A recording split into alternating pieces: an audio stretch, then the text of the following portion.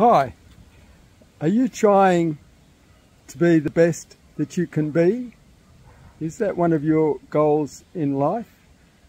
Excuse the sweat and the running gear. I just wanted to post a few comments that I'd been thinking about while I was having my daily run.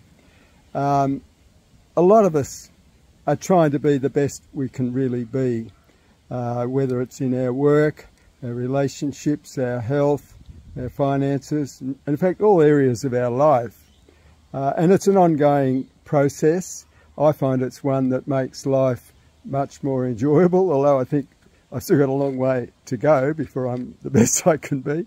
But it's a never-ending journey, and often it's the journey that's the best part. But some people want to be better than they are. They know that they're not living their life as fully as they could or should, and they're being held up by emotional issues or programming that's holding them back. Often it's hidden unconscious programming. It can be things like secondary gain, which I've talked about before, where you don't want to do things because you have some hidden benefit from not doing it. And then on the other hand, people have programs that often are taken on or programmed into their unconscious when they're quite young.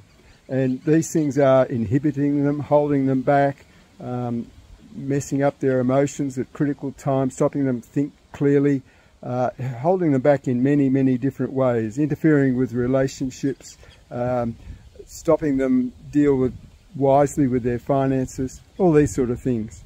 And that's an area that I can help people with. So if you want to be better than you are and you're on this journey of trying to be the best you can be and you'd like some help with that, maybe we should have a chat. Okay, I'll go and have a shower now. Thank you.